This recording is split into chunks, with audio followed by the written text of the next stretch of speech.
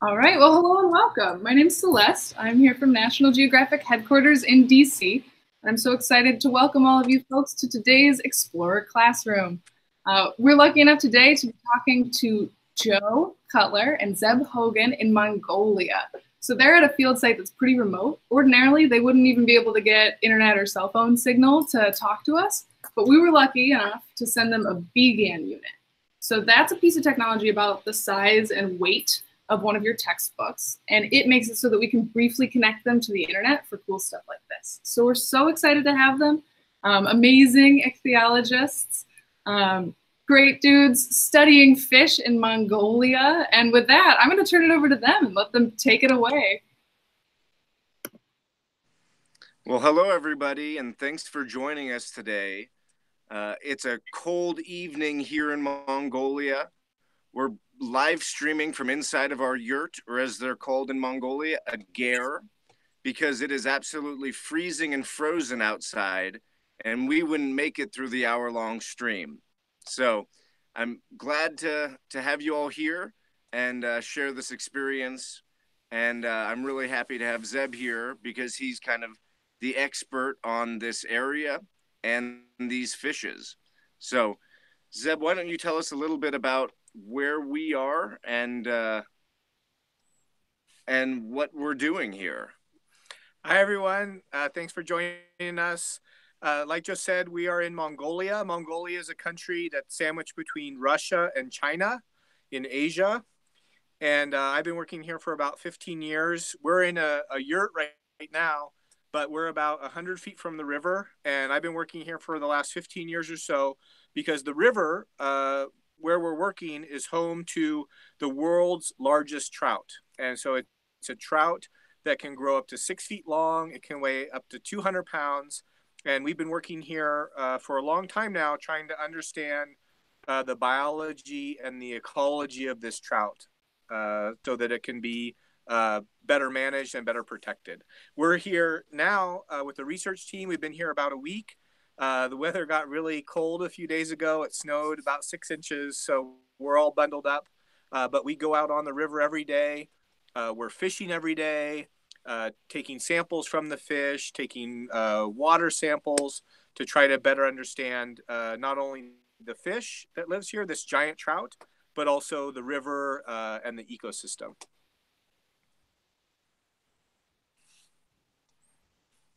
That's amazing. And you guys sent us over some slides, some great images that might help classrooms visualize your work a little better. Do you want to talk about those now? Yeah, that sounds great. Awesome. All right. Well, here's your first slide. So this is a photo of giant trout. It's also called a taimen, or a giant Eurasian trout. And as you can see, these get really big. So this is me in the water with one of these trout. I'm wearing a dry suit. The water is really cold here at certain times of year, like right now. You can barely even keep your hands in the water for a few seconds before they get numb. And so I'm wearing a dry suit, and this is a fish that we caught, and we've probably taken a tissue sample to get a little bit of DNA to understand the population genetics of the fish. And if you look really closely, you can see a little orange tag by the fish's dorsal fin, the fin on the back of the fish. So we also tag the trout, and that gives us an idea of how many trout there are in the river, and also their movements, so we can learn a little bit about their movements and behavior and spawning. Awesome. Here comes the next slide. It's on its way. We're just working with a little delay.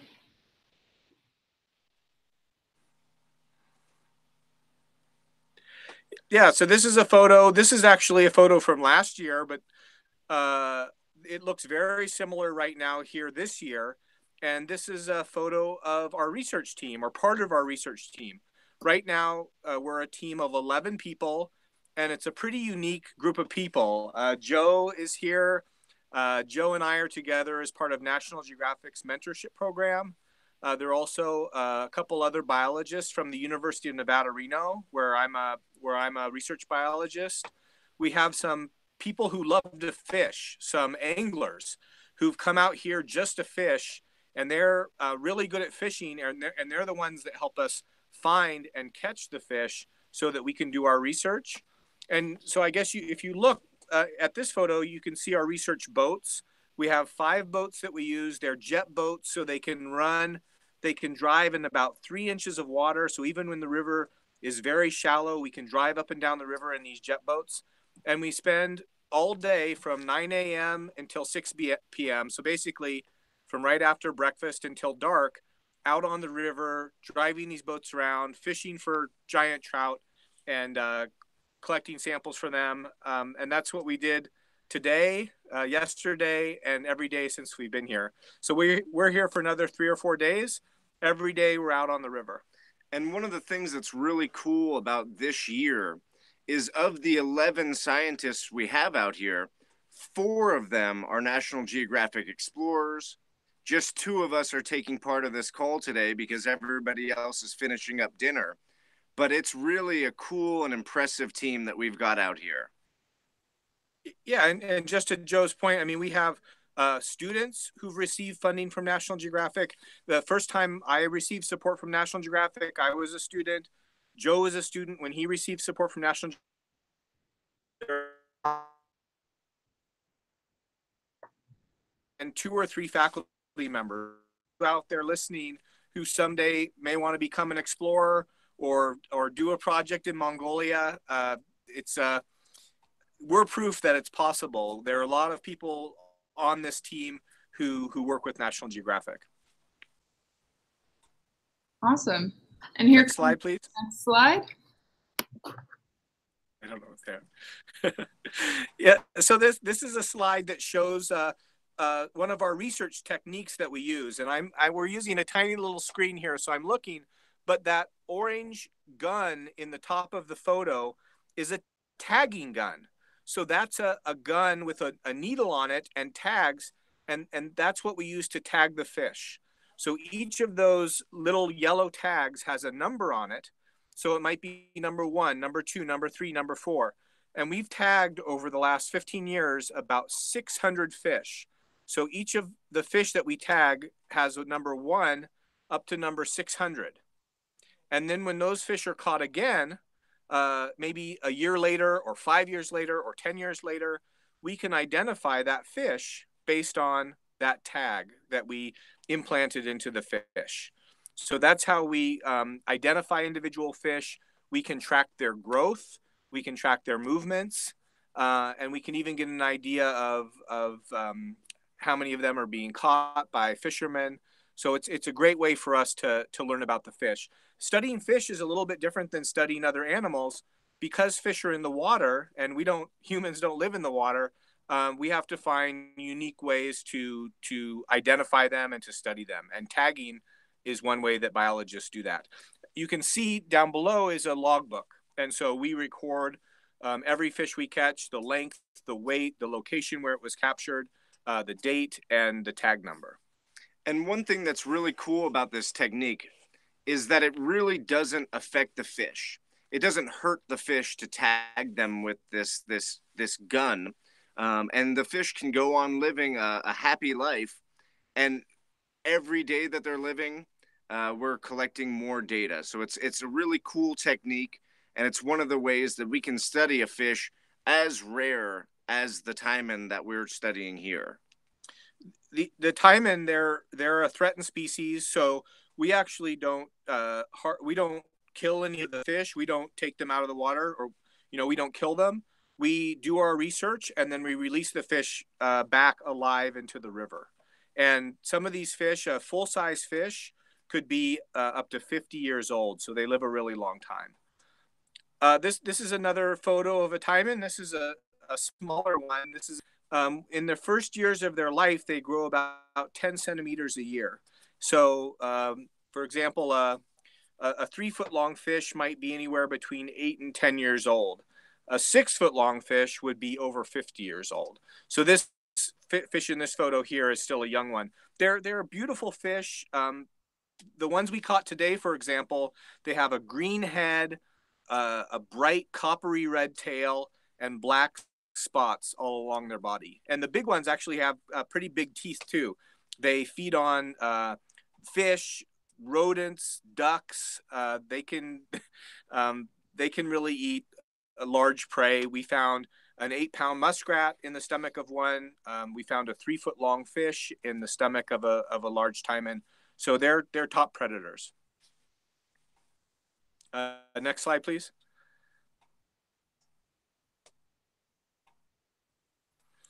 So this is a photo of a full-size fish. You can see how big its head is. So this is a fish that was probably 4 or 5 feet long, and you can just see that mouth and the teeth in there. That fish's head is larger than my hands, than the person's hands that's holding that fish.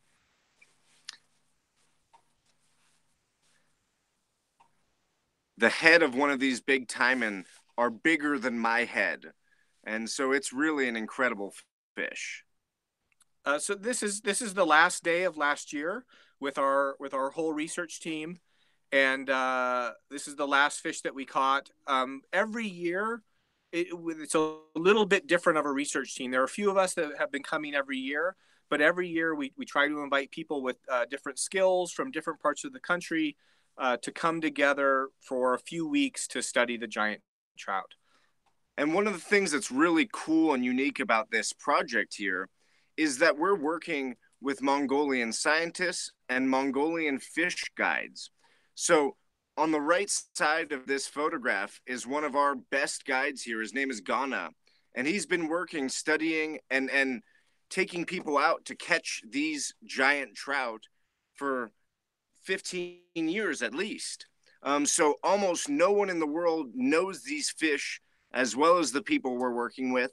And we're just so lucky to have this opportunity to work with local people and international researchers to better improve our understanding of these fishes and the rivers that they live in.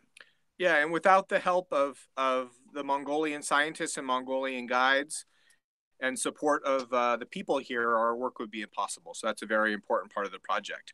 I don't know how many people recognize what this is. Some of the students who fish, this might look familiar. This is a tackle box. And this is what we use to catch. How would you describe it? Maybe you can describe this. Yeah, so these are actually artificial flies. So we're mostly fishing with fly fishing, but it's not like the teeny tiny flies that you're used to if you're fishing in the United States. We're using flies that are 3 or 4 inches long on a 10-weight rod. So these are big, heavy rods, big, heavy reels, and big, heavy flies, because these fish are used to eating, like Zeb said, small rodents, birds, big fish. So unlike trout fishing in the United States, where you may be using something that's patterned after a mosquito, we're using something that's patterned after a fish or a mouse or all sorts of big stuff. So it's, for me, I'm used to catching small fish, and this is really a learning experience, just even how to fish for these giant fishes. Yeah, another way to think about it. So those are artificial birds, artificial mice. The prey items of the trout, of the taimen, that are made from feathers and fur and plastic. And so we try to trick the fish into biting those artificial flies in order to catch them. And believe it or not, like scientists, we use nets, we use all different methods to catch fish for our research. But here in Mongolia, actually the most effective way to catch these fish and keep them healthy is catching them with fishing rods. This is another photo of a taimen. This is a relatively small one. Next slide, please.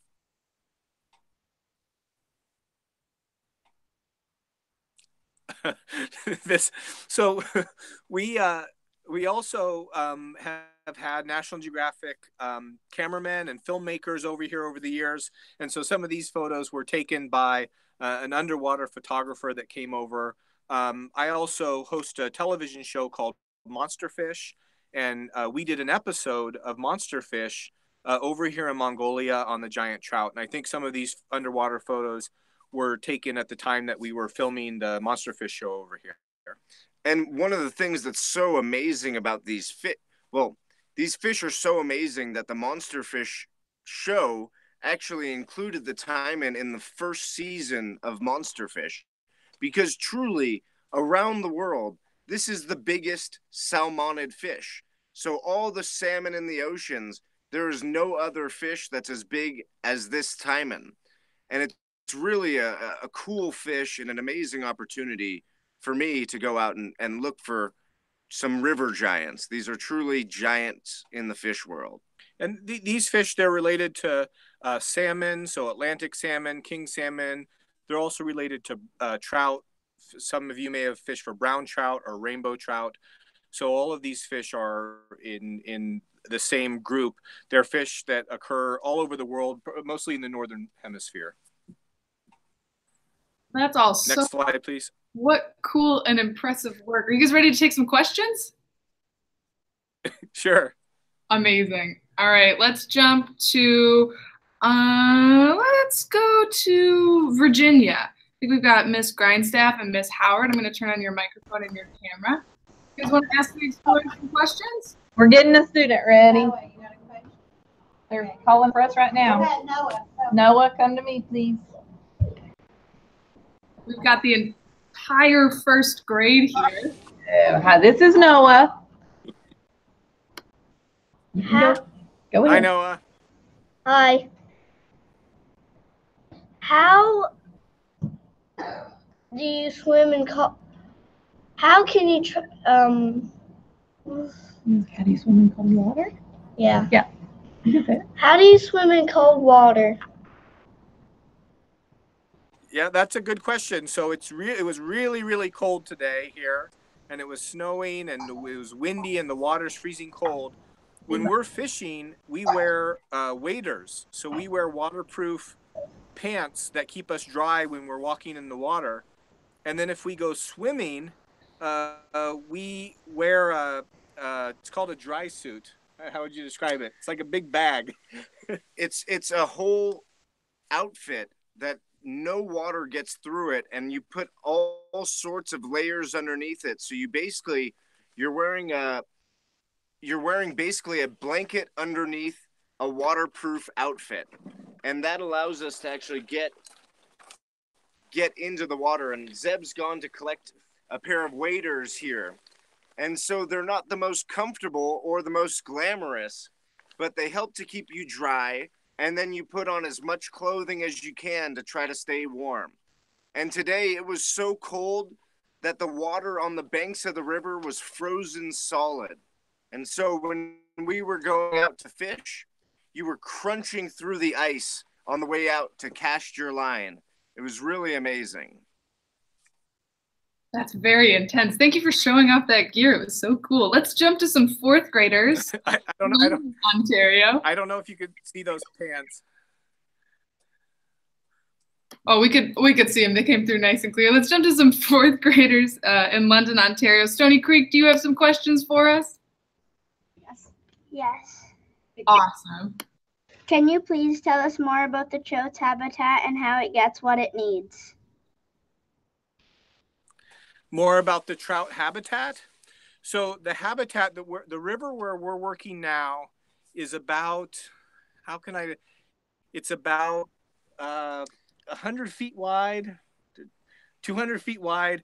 It's a small river with this time of year crystal clear water, beautiful crystal clear water, lots of sand and rocks on the bottom, lots of aquatic plants. These big trout also live with other fish, so fish like pike, smaller trout, minnows, carp. And so there's a whole group of fish and other animals. We see birds and ducks and fish eagles. There are wolves here. There are bears here. So there's a whole ecosystem here that's pretty healthy. And these fish, in order to survive, they need clear water. They need clean water. They need open river so they can move up and down the river to spawn and find good habitat. And they need food. And in this part of Mongolia, it's a fairly remote part of Mongolia with a healthy environment. The fish have everything that they need here to survive. And we're in the River Valley. And this is a really unique area where there are big mountains on both sides of us with beautiful trees, and the trees are now starting to lose their leaves as it's getting cold. And so the hillsides are golden with these beautiful trees, and the water is crystal clear, and there aren't very many people here. So most of the people we've seen since we've arrived have been riding on horseback or herding cattle through this river valley. And this river, actually, it doesn't flow to the ocean. It flows to Lake Baikal, which is a massive lake in Russia, one of the deepest and largest lakes in the world. Yeah, so Joe mentioned that there aren't many people here, but there are a few people, and most of them raise livestock. And so every day in our camp, yesterday we had about 100 goats come through our camp. We've had cows come through our camp. We've had horses come through our camp. So there aren't many people, but there are a lot of animals. Amazing. Thank you for walking us through that whole ecosystem. Montague Public School, Miss Davies' class, I'm going to turn on your microphone. Please ask us a question. What happens if the tag falls off the fish? That is an excellent question. So that does happen sometimes. In fact, we were snorkeling, we were swimming in the water one day, and I looked at a fish, and it had a tag of another fish in its mouth. I'm not sure exactly what happened, but it is possible for the fish to lose the tags. And if the fish lose the tags, then we lose the information about that fish because we can no longer identify that fish. One of the other ways that we identify fish, which is a little bit more difficult, but it's possible, is each fish has a unique pattern of spots, like a leopard or like a whale sharks also have unique spots. Or like a fingerprint. Yeah, a fingerprint.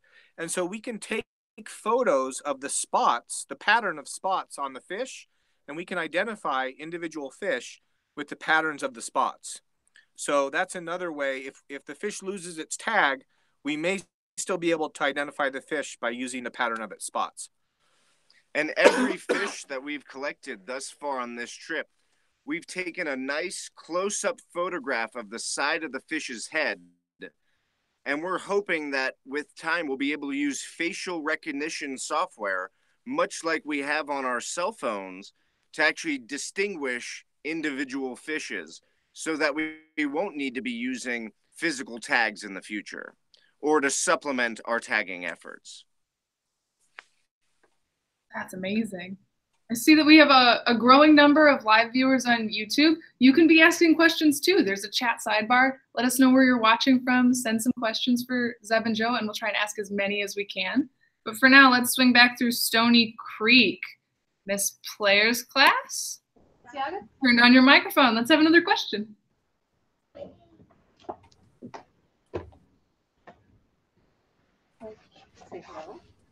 Hi. Hello. How cold is the water when you go into the water every single day? So in the summertime here, the water is warm enough to swim in just with your bathing suit. But in the winter time here, the river has 6 feet of ice on it. So you can't even see the river because it's covered in so much ice. Right now, we're in the in-between season, so it's just starting to snow. Tonight, it's so cold that if you left a glass of water outside our where we're sleeping, it would freeze solid. So now the water is starting to get very cold, almost to freezing temperature. And so we were out there today. When we catch fish, we have to keep the fish in the water. So we hold the fish in the water with our hands. And the water was so cold that at first it was hurting us, but then our hands got numb. So it is really cold here, and we have to do whatever we can to try to stay warm and protect ourselves. I think both Joe and I were wearing, 5 layers of clothes today with big jackets and hats and goggles and gloves. And so we have all the gear that we need to stay warm. And I'll give you I do most of my work in Africa. where the water is always warm. And I've never been in such a cold place in my whole life. And I'm wearing 3 or 4 big jackets and then a snow parka over all of them.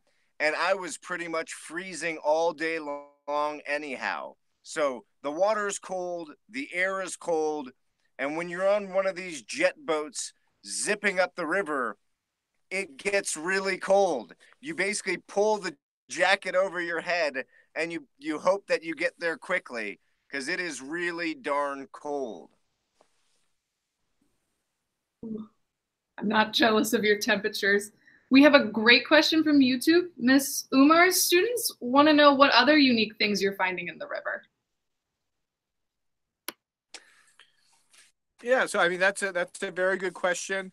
In terms of just kind of artifacts and things that we find in the river, in this area, so you sometimes find woolly mammoth tusks. You can find really old bones in the river sometimes that are unearthed when the river changes course. I'm trying to think of some of the other strange things we found in the river.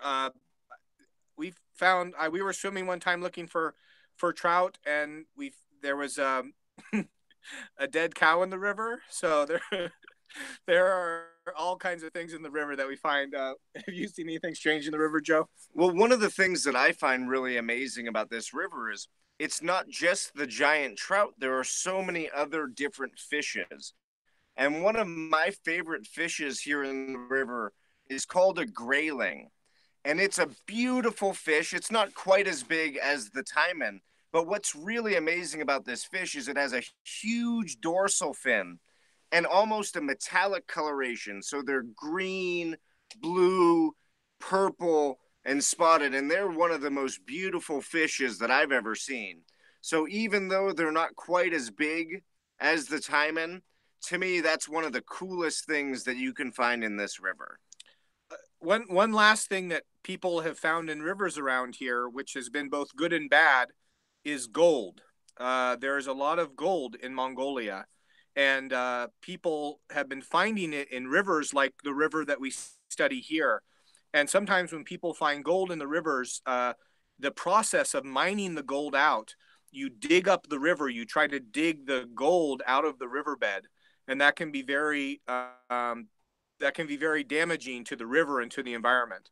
So in some ways, in some places in Mongolia, they found a lot of gold, and Mongolia is getting a lot of money from that. But I think the fish are lucky that no gold has been found in this area yet because the river is still healthy. Brilliant. We've got another great question from YouTube. We've got students in Wisconsin wondering, Zeb, what is the biggest fish that you've ever tagged?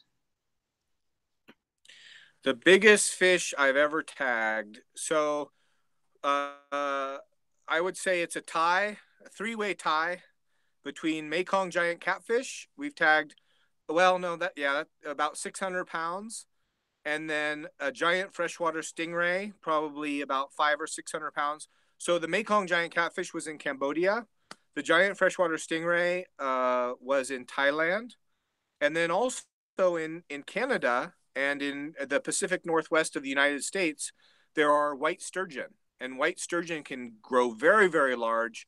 I think the biggest white sturgeon that I ever tagged was probably 11 or 12 feet long and maybe about 500 pounds. So there are some very large fish that live in freshwater. And this project here, one of the ways I got involved in this project is I study large freshwater fish all over the world. And so there are about 30 or 40 species, different kinds of freshwater fish that grow up to over 6 feet long or 200 pounds. And so I spend a lot of my time traveling to different areas trying to find and learn about these big fish. Wow, that's amazing. I can hardly even imagine a fish as big as 3 huge grown-ups. Like 600 pounds is gigantic. Let's swing back through Miss Davies' classroom for another question. Okay, so I got another one, Miss Davies. How many fish do you see a day? That's a good question. Not very many. These fish are actually really rare. And I've been here for several days and I've been fishing as hard as I can, and I have not caught a single taimen. I think today, amongst 11 people who were out looking for these fish, I think we saw 5 fish. So 11 people working all day long, and we only saw 5 of them. So these fish are very rare, and just seeing one it's an amazing experience. We were on the boat today, and one of the boats caught 2 taimen at the same time. And I was talking with the guide. He's been working here for about 15 years, and that was only the second time that he's seen people catch 2 fish at the same time. So we don't see very many of these fish a day. So whenever we see one of these fish, we get really excited. Amazing. I see a question waiting in Miss Howard's classroom. Let's go back to those first graders for another great question. All right. Why do you like fish so much? You want to answer that? I can answer after you. You know, one of the reasons that I love fish so much is because fish are so diverse. You have fish that can live in rivers, in lakes, in the ocean at the surface, and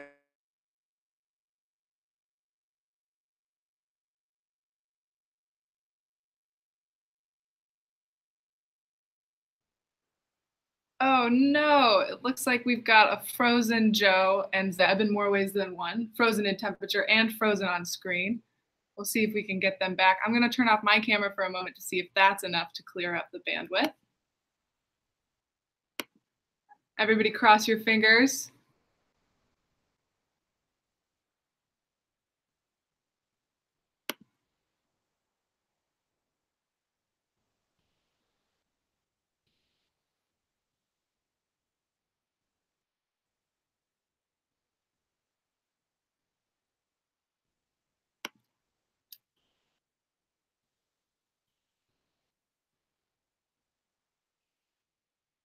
We're going to see if they can pop out of the chat for a second and then jump back in. Sometimes that's enough to clear up the connections, especially now that we're all just little icons.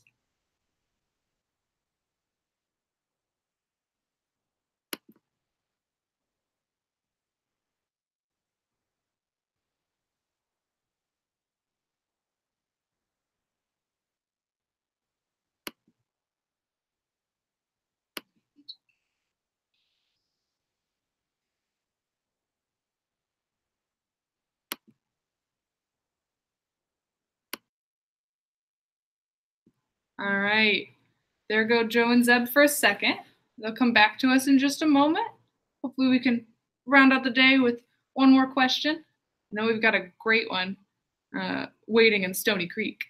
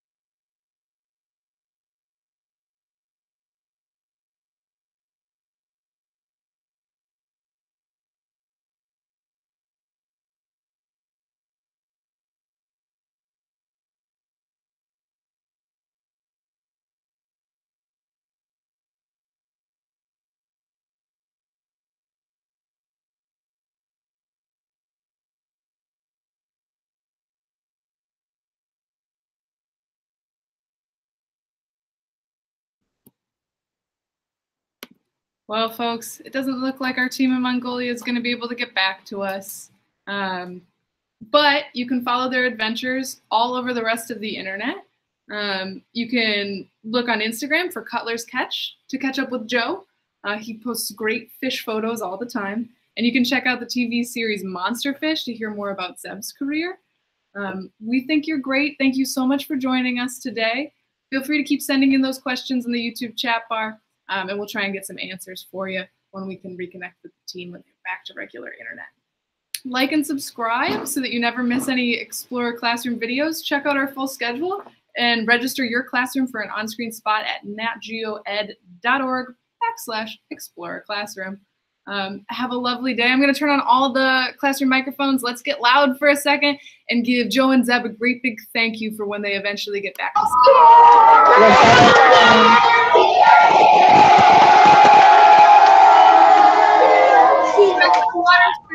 Study hard. Bye, guys.